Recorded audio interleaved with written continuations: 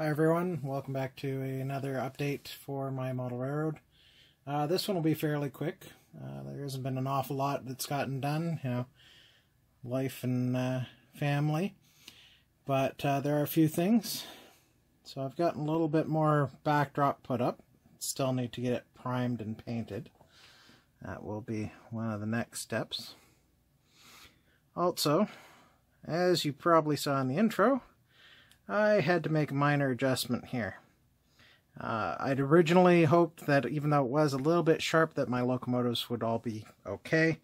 As it turned out, the Intermountain SD42s just didn't quite like it, and they came off the rails. However, I managed to come up with a pretty simple solution. Just reversed which one was going to be the fuel track and which one was going to be the track going into the rest of the facility.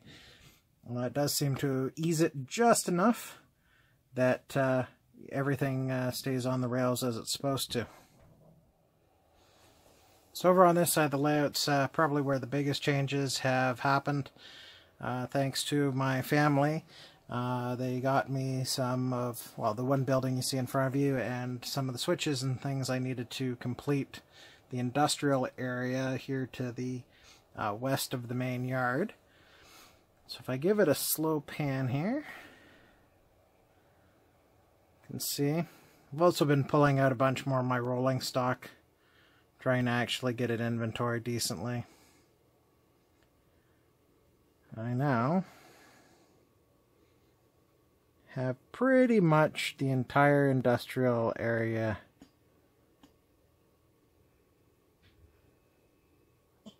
with all the track laid.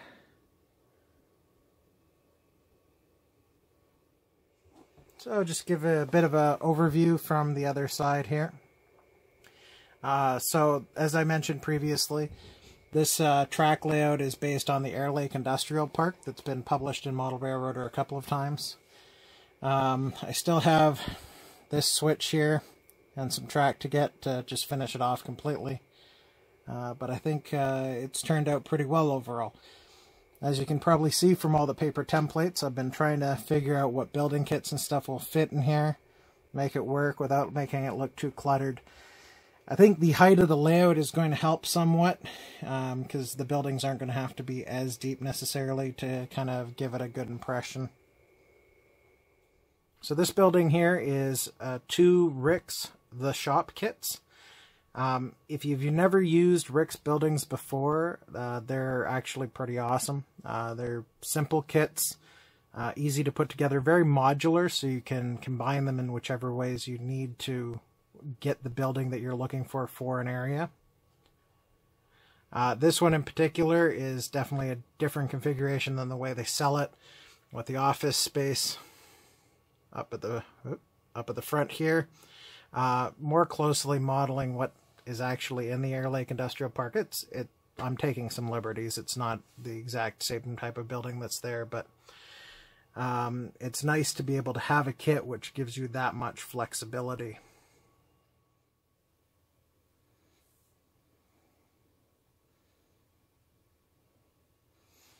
So the town of Sylvan's where I've been putting most of my time in the last couple of months here.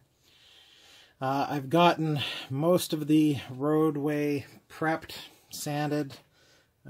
Maybe it's just because I'm too picky, too much of a perfectionist, but it seems to be taking forever to get it smooth and get all the bubbles out of it.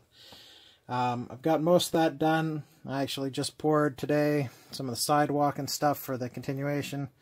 Pan around here. Road now continues all the way down the other side, at least as far as I've got the streetcar track. I am going to need to pick up a little bit more of that ore track to be able to finish that off before I can pour the rest of the road, but I've been able to get in what I can. And I've also been experimenting with some coloring for the road. I've been using Woodland Scenic's top coat system. Straight out of the bottle, the asphalt's too dark for my taste. It's like a really brand new asphalt. So I've been actually just cutting it down with some of the concrete color that they have.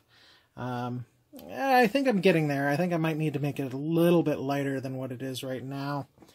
But I've done a couple of the small sections before the track to kind of try it out and see what I like. I like looking down this way because it's starting to give me a little bit of hope that there might be one complete scene. It's nice now that I've got some more of the road done that you can actually kind of look through the entire scene, and it looks more complete.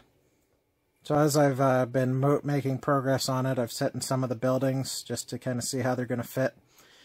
This on the corner here is just a dollar store foam board, and I'm going to use some window tinting and some chart tape and try to make it look like a modern skyscraper. It's a convenient way of hiding the pillar, and I'm hoping that with some very simple techniques that I can make it look pretty good. I will probably make a video of that when I get around to tackling it. Well, I hope you enjoyed my model railroad update video. If you did, please like and subscribe. I'd love to hear any comments or suggestions in the comment section down below. And you can also follow me on Twitter and Instagram. And until next time, keep tinkering.